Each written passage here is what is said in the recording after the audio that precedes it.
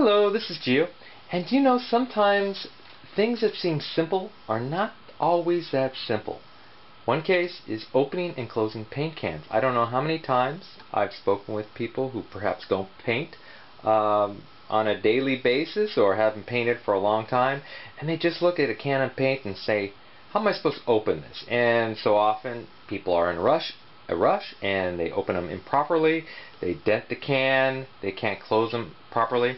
So that's what we're going to talk about today, how to open and close paint cans. Okay, so let's get started. Now, when you go purchase your paint, one thing you gotta do is ask the paint store for a paint can opener, and they'll normally give you these things for free. And this is typically what it looks like. It has this one I think I actually purchased. It has a little bottle opener for your Coke or beer, whatever you want to do. But it does have this little lip here, and so this lip goes underneath the paint can, and you could just pry it up. Now you don't want to pry it up in just one spot. You want to go around kind of evenly all the way around. If you just start prying here and pop it up, it will deform and you'll have a hard time closing it up again. So you just want to go gently all the way around, and then eventually kind of pops.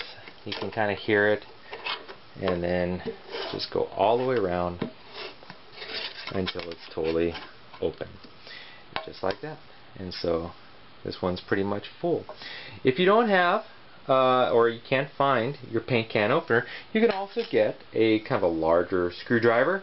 Now this one is good size because it's wider than the typical paint can opener, and you can get under the lip and do very much of the same thing. I would not recommend using a smaller screwdriver because that will put too much pressure on the rim, and you'll get more deformation. You could also use a nice stiff putty knife to do the same thing. Now when shutting a paint can, now I'm going to put this aside for just a second, and I'll show you a bad example of how to shut a paint can. Now this one is, you know, after you paint, now you can almost not help but get paint on the rim. You get paint all the way down, you're pouring it. I mean, you're going to have paint on the rim. But what you want to do is make sure you don't gum it up and shut the paint lid while it's still gummed up. I think I could even see some air on the lid. I'm not even sure if this paint is still good because it was so gummed up they couldn't close the paint properly. So what you want to do, back to our paint can here, let's just lift this up. Let's just assume we've been painting and using it and there's paint all over it.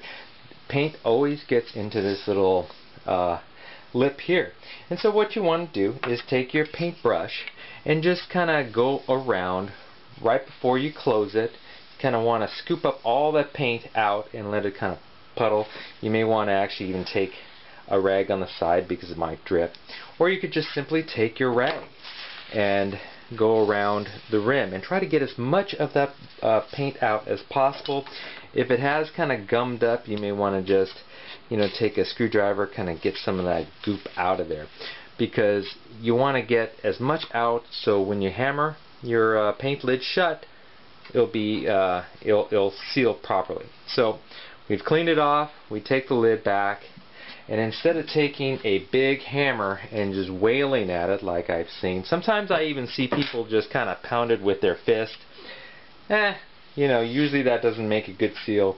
I like to get a little rubber mallet or perhaps even a smaller plastic mallet and just go around just gently, again just like you open it up, all the way around, just gently. You don't want to hit it too hard. If you don't have a rubber mallet, try to find a small hammer because you don't want too much weight on it. You want to just basically tap it, and a smaller hammer will help you do that. And so just go all the way around and tap it shut so it's always shut, and then just inspect it to make sure everything's kind of shut properly. Well, there you go. Sometimes easy things are not that easy, but with if you have patience, you can get things properly sealed, properly open. There you go, and I'll see you next time. Bye bye.